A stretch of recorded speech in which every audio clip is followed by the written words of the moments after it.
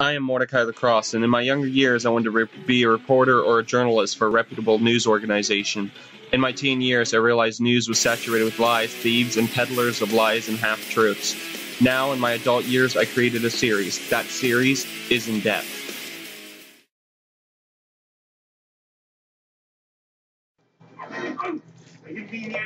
Salutations, I'm Mortika Lacrosse, and this is In Depth, episode 2, I believe.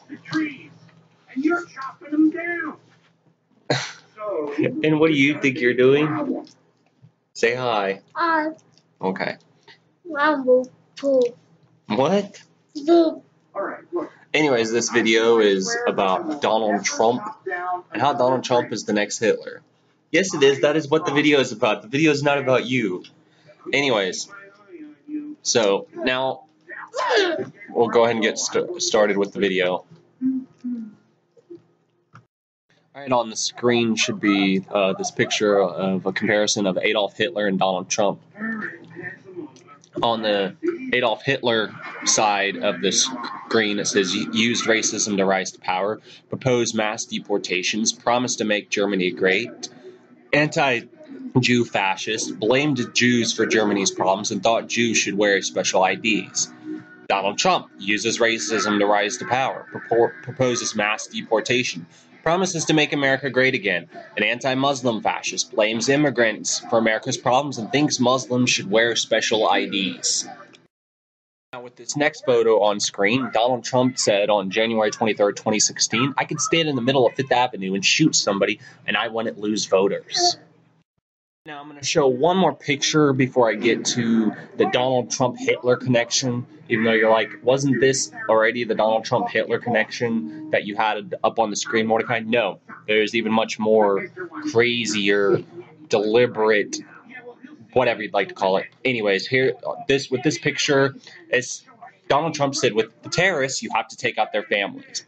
And then below that says genocide, the deliberate killing of people, which is exactly what he imposes to do when he says with the terrorists you have to take out their families. Not just them, but their families.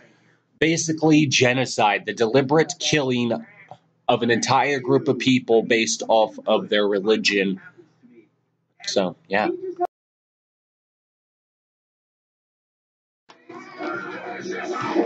Trump proudly described how in 1987 he bought his first casino interest when he purchased 93% of the voting stock in Resorts International Gambling Concern. What Trump doesn't tell his readers is that the late Andrew St. George reported in the Spotlight on October 30th, 1978, and in the previous September 25th, 1978 issue, Resorts International was established and controlled by the front men for the Rockefeller and Rothschild families and their enforcers in the Central Intelligence Agency and its allied intelligence agency, Israel's Mossad. I might be pronouncing that wrong. Now, some of Trump's investors were Mayor Lansky, the acknowledged chairman of the board and the chief financier of the underworld gambling syndicate, who maintained his own long-standing ties to not only Israel and the Mossad, but the CIA and the American intelligence community.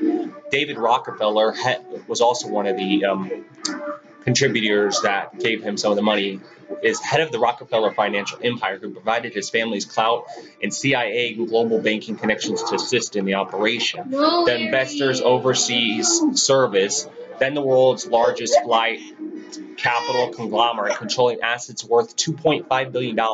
Then there was Tibor Rosenbaum, who was not only the Mossad's Swiss-based chief financier behind covert arms deal, but also the head of the Banque de Credit International of Geneva, the Lansky Syndicate's chief European money launderer, and Baron Edmund Rothschild of the European banking family and a personal business partner of Rosenbaum and Rosenbaum's Mossad-related ventures ranging far and wide. And lastly, William Mellon Hitchcock, one of the heirs to the Mellon family fortune, one of America's largest private family fortunes, which for many years has also maintained close ties with the CIA. Donald Trump has close ties with the Clinton family and the Clinton Foundation. Trump donated $250,000 to the Clinton Foundation right before he began to run for president. Hillary Clinton is friends with Lawrence Rockefeller. Lawrence Rockefeller was the fourth child of the John D. Rockefeller Jr. from the well-known Rockefeller family, American industrialists and political banking kingpins. Why is this important? Well, the Rockefellers funded the Kaiser Wilhelm Institute. The Kaiser Institute was responsible for the eugenics carried out under Hitler's regime. These same people back Hitler are backing Donald Trump and have backed Donald Trump in the past. So when I say Donald Trump is the next Hitler, I'm literally meaning he is built up to be the next Hitler, because these same people that fund him are the same people that funded the Kaiser Wilhelm Institute, which are the ones behind most of Hitler's eugenic policies, and probably will be behind Trump's eugenic policies. If you're like, oh, well, Mordecai, there's no way that Trump is friends with the Clinton family. Well, on the screen now is a picture of Donald Trump standing next to Hillary, and next to Hillary is Bill Clinton. So, yeah. Hold on. Here's another picture that I'm about to show. Within this picture is Hillary with Lawrence D. Rockefeller, like I said in the video, previously in this video.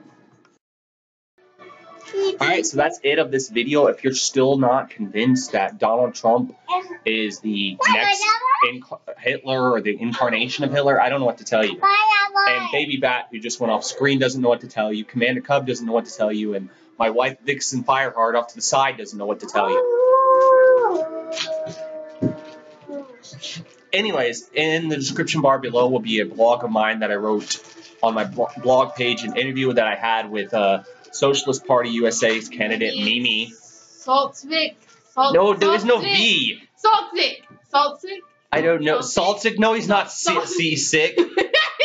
And he's not German. You made it sound like he was German or something. I have no idea what he is, but he's not German. He wouldn't be a socialist if he's German. He'd be a fascist.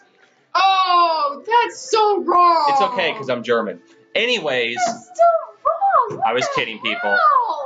I was kidding. That was a joke. Your Irish ancestors come and get you drunk and kick your ass. Anyways, in the description bar below will be a link to that, and in the description bar will be a few other links that you probably should click on and check out. Also, I know, Mommy, sorry, I didn't mean to say the A word. In the description bar below will also be, I don't know if you know it, but me and Vixen have our own band, The Collective Consciousness. And so in the description bar below, if I can, I'll put that. I'll also put exactly what it sounds like. Just howling. What?